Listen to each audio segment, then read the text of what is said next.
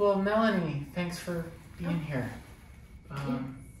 And so here we are because we did a session together the other day, and it was so cool how you were ready to kind of dive into some emotion. Like even at the beginning of the session, you talked about like just wanting to be able to feel what's here.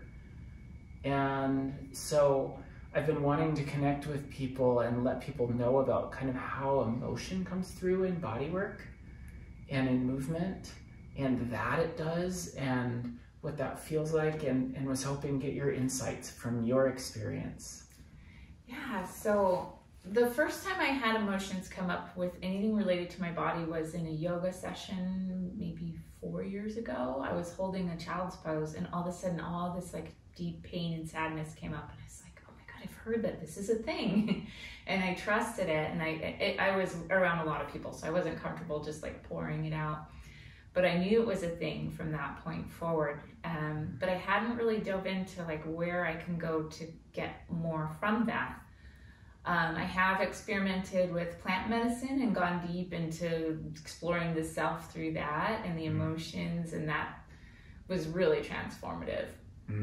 But I also knew there must be a way to bring that out without having to do the plant medicine. And then I met you, and I was just more curious about what you did, and not even sure what it would bring up for me or if it would bring up anything. And I felt like you were such a safe presence where I was just allowed to be free to express. So I'm really grateful for that. So when we started the session, I was feeling a little bit emotional even when we were chatting right before we started, and I didn't know why. I figured it meant there was some really good healing or some kind of like beautiful celebratory tears and kind of emotion even before. And I was like, okay, cool. This means that this is some sort of breakthrough for me, you know, being here. But then when we got going, I was just like, no, Matthew's safe. He's not going to judge, right? This is what it's all about. And stuff came up, and I'm just like, you know what? I want to process it. I want to express it.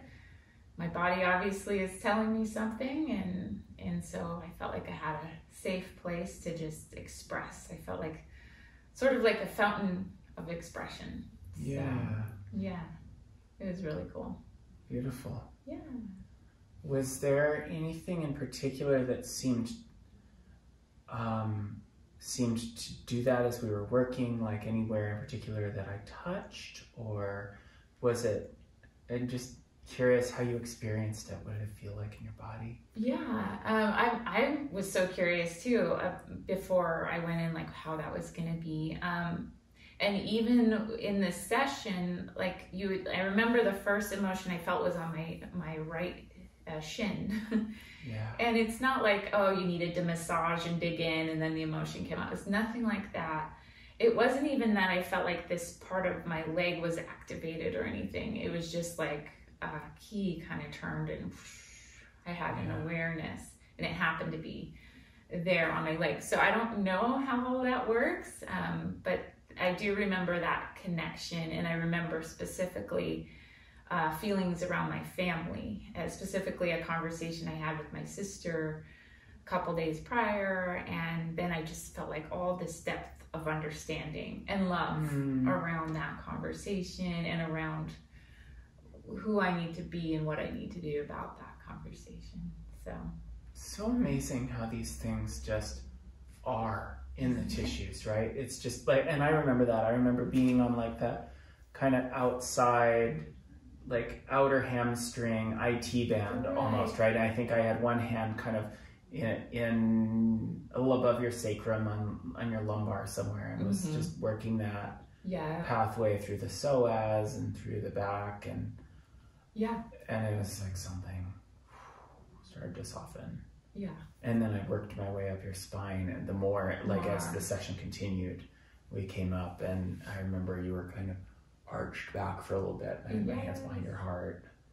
And it felt like an unwinding. It was like something that was bound was being unwound, and I was just free to let it out. And then I remember, in my my shoulders and then my head area, I just remember like feeling like the energy was almost coming out of my face, like all these just carrying this persona of like being raised religious, of being happy all the time and like having a smile and keeping your face. Wow. And it almost felt like that needs to go. None of that pretend, you know, pretend to be happy. Be who you are. And if there's anger or pain, it was just like, ugh. Even my face, I wanted to like massage it and just kind of let it be free. Yeah, there's an authenticity. Mm-hmm. Yeah, exactly. Yeah, it was fascinating. And again, I didn't, the part of the body that was being, I guess, worked on or touched didn't really seem to relate to anything I would expect. It wasn't like a clear path. I guess that's my mind trying to make sense. But yeah, I just had to kind of go with it and allow the release. And again, thank you for being a safe place to just let me be me. And it definitely brought up feelings of like, how come I'm unable to activate this within myself?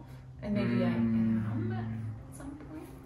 I feel like it's social. I feel like so much our bodies are social and we need each other. Like there's so much we could do on our own, but there's a way in which we need each other to bring things out, because like our traumas, and that can be a capital T or a very small t, just the patterns we get stuck in, the things that have shaped us, positive and negative, are rarely just alone. Right. They're with other people. Whether it's the people that have been closest to us or people we barely even know, but it's all with other people. So when we get to hold that kind of a role for each other, like a sacred space where we can start to unwind some of those things and feel into them, and it feels safe enough to go there, then there's this layer of healing that can happen that just doesn't get activated. It doesn't. We need each other. It's true, as humans. And I think that's another thing that I'm becoming aware of, is how I've tried to do so much myself. You know, just thinking, you know, this is all about me. I was born alone. I'm going to leave the planet alone, and this is my journey. It's specific, and if I have past lives and future lives, that's my thread of Melanie's essence, you know, existence. And there's truth in that, and there's also truth in that there is something that we need from each other.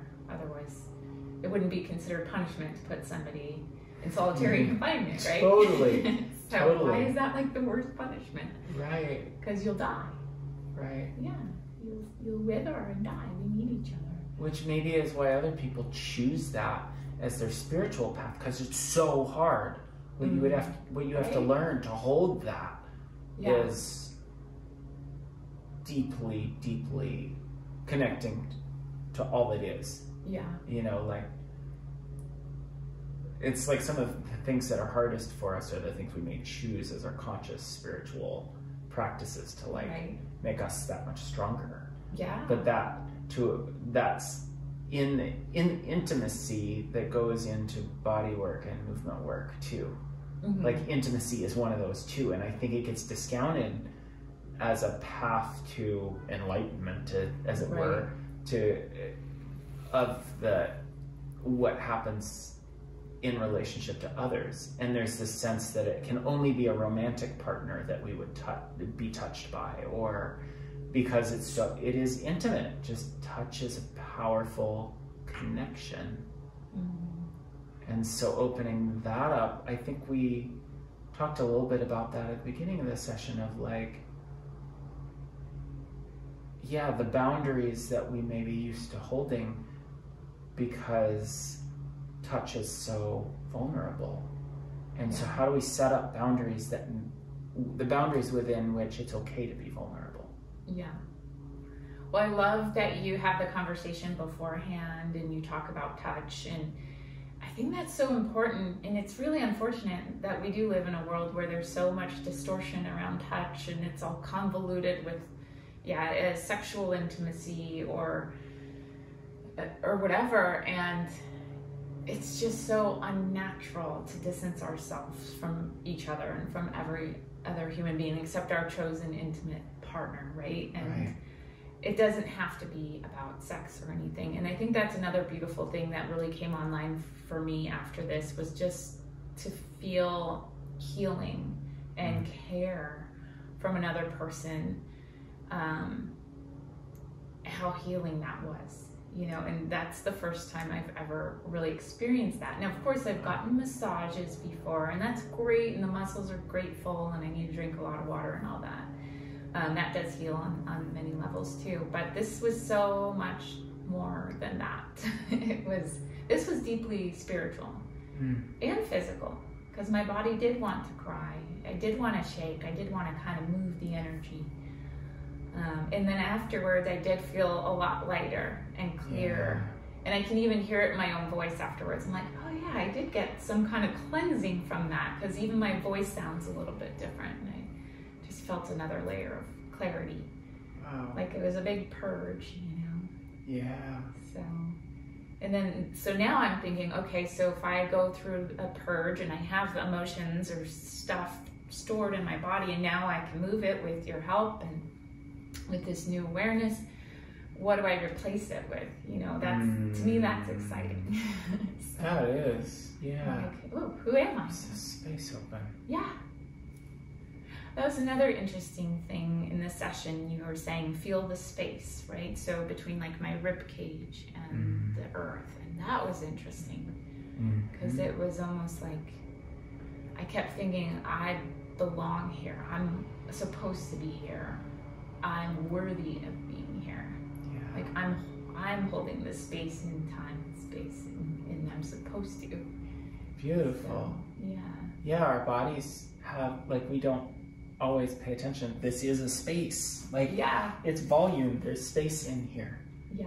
And so, yeah, I often will put my hands somewhere and then bring someone's awareness to the space between my hands, or as I did with you, like the space between the ground and where I'm touching. Or I think we began without me even touching. We were just working with awareness at the beginning. Of you had your arm like laying on your side, and it was just like feeling that space, tuning the awareness to that. Can go so far.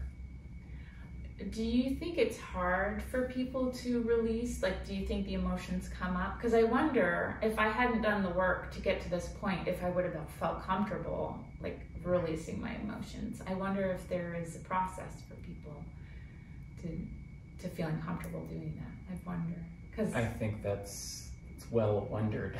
Yeah. You know, and I think it's different for everyone. I notice I follow people differently. So my work is to follow and support. You know, I lead, but my leadership is of creating the structure. Like, here we are on this mat, and you know, and set up. Like, we started with the structure where I would touch you and have you move me off of you, right? Or ask me to leave, so that there was clarity that it's for you, and that you could say what was going on, and that any touch that happened, you were in control of. Yeah. So that's a structural, like, way I'm leading, but then I'm following you. Right. Then I'm watching your breath. I'm touching and feeling how your body responds, and moving something and seeing, you know, can I feel motion, or does it get stuck? And if it gets stuck, where is it stuck? And I'll follow and go there. So that's someone who's not comfortable with the thing that's too much, their body won't let go. So then I go to what will let go. It's like if I can take your arm and then see if you can just soften your elbow and let your arm go. And so we get to this. That is more than some people's bodies are ready for. My body, I remember when my body couldn't do that. I simply couldn't let go and let someone else move me. Really? It wasn't the vocabulary of what my body knew. I was untouchable for years, essentially. I wanted to be touched, but I'd just freeze. Wow. So my body didn't know how to allow it. So I got a lot of body work to help me. Like, oh, there's still parts of my body where, you know, if you touch me back here and I'm not expecting it, you'll see me freeze. Wow. You know, and then And sometimes even if I am expecting it. Yeah. And it's there's like a memory. There's just stuff in there. And when I get the chance to go deep into it, when I can just have someone be there for a while, the layers and the layers and the layers and the layers and the layers. So what you brought up is this, like, what if someone's not ready? What will happen then? And it's like the meeting happens where we're ready. Yeah. And a lot of that, you know, there's probably people who will watch this video who will be like, I'm not ready. Yeah. And they're going like, and I know in like a year I'm gonna need to do that. You know, or it starts bugging them, right? I've had people come in and tell me that. Yeah. Well, so yeah, I mentioned, I was like, I really want my son to come in here because he has this like pent up anger or something, and I haven't ever been able to figure out where it came from or how to process it or what. And when I had such a great release, I was like, this would be perfect for him. But then I thought about it and I was like, I wonder if he would allow that. So I guess that's a discussion to have with him. Like, do you think he'd be ready? Or? And it comes through differently. For some people who are less, where emotion isn't where it needs to go, it may just be, you know, we're chilling out and we're doing stuff and we're kind of joking around, and then their neck feels better. Oh, wow. You know, it's like, yeah. We don't always, we all have such different responses. And so, yeah, working with different people will get completely different responses. Some people have no surface emotional reaction. Right. I wondered about that. And other people will come on these deep emotional journeys. Yeah.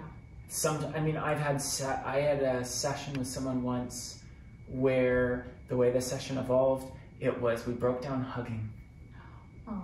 And it had all this deep personal meaning, and the session ended up just being very conscious hugs.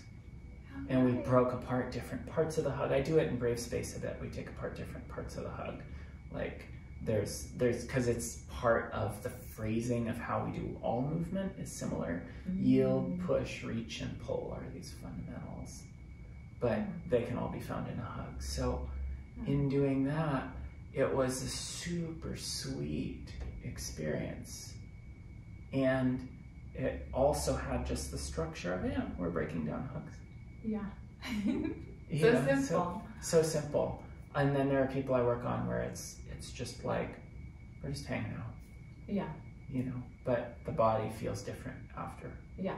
Wildly different experiences. Totally different. Based on whatever we're ready for, whatever the resonance is between us. Yeah.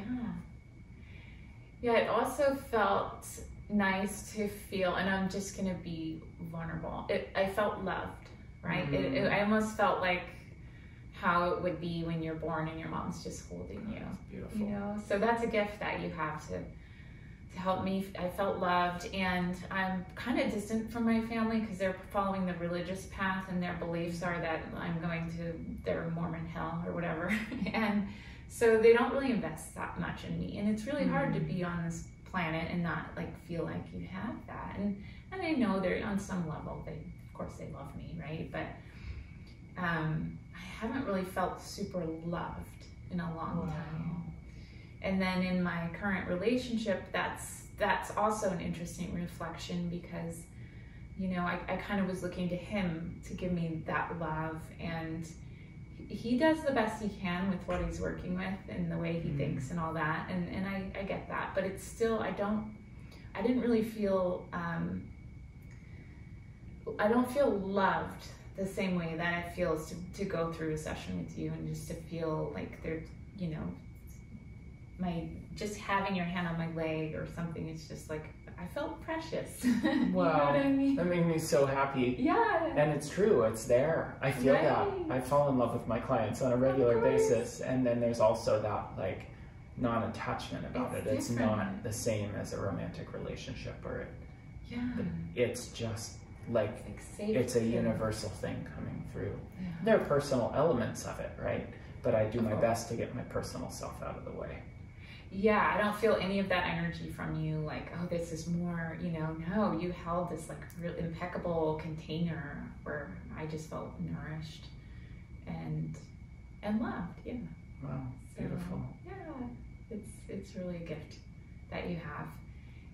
It's just going to be neat to explore how many more layers will come out for me, and I want to have an understanding. So I know I put that in the field. I do want to have an understanding of how my body is storing maybe emotions or traumatic experiences, and if they are literally stored in a certain part of the body. I'm really curious to know like how that all works. Yeah. So. And that mindful curiosity will just keep uncovering. Yeah. Right? And then it's revealed, that layer, yeah. And I feel like I shine more brightly every time I go into this type of work. You know, I want to peel those layers away. I want people to feel love and warmth in my presence. You know, I want to be a vessel of truth and just an instrument for the divine. And I just feel like more and more that I look at these things and have the courage to look at them, the more I shine brightly and feel better and more joyful. In hearing you speak to it that way, I really, I recognize how I hesitate to talk about the spiritual aspects of the body. You know, it's on one level, it's what I'm doing all the time. Yeah. Totally. But at the same time, there's like a holding back, but I don't have any evidence of that. And right. you know, I haven't studied that part that way, and it's like, it's just there. It's in the love, right? You talked about the love, and it comes through the heart and through and we can talk about it all day, and still it's just these words. It's a felt experience, and somehow it's transmissible through movement and touch. I was seeing a seed while you were talking and trying to explain to the seed, well, this is what a flower looks like. It has petals. And it has a stem, and you're like, what's the stem? What's a stem? And you're like, no, but it's real. Because it is real, but it's a seed. And as we're in our human body forms, I think there's so much more that we're tapping into. And we do our best to explain it and to share it and celebrate it. And that seed knows that flower is real. It sees it and feels it too. And I think that's what we're trying to do when we go into these realms of understanding and sharing. We all know, we know that we are connected. We know we are infinite. You know, there's stuff we all know. It's just how it works with this specific here and now is a great mystery, and it's fun to explore. Yeah. I feel like, you know, if I had a question for the seed, it would be, do you ever just long to reach down? The seed might be like, hell yeah. Yeah, I have this just longing to reach downward, and, you know, create these roots. Roots? What's a root? I don't know. I just long to create. Sprouting. Yeah, like there's the longing. Yeah. And that creates that next level of what we can't even imagine. Yeah. But it's real. It's real. Yeah. And it's there. And to have a place to explore that without being ridiculed or without going overly analytical and then hitting roadblocks, it's really valuable. And I think you do need to speak more freely and openly. I hope you do. And I think what's cool is when you do and when I do, I start to find the right people that can meet me at that level and can understand it. And those are just like instant cherished friends. Yeah. It's so much fun. Yeah. And then more and more of us. Yeah, there are. Even the girl that was here. I was like, yes. She's one of us. Yeah. So sweet. Yeah. So, yeah. Thanks so much, Melanie, for coming to chat. Yeah, you're welcome. Anytime. It's my favorite thing to explore. Why am I here, and how do I make it beautiful?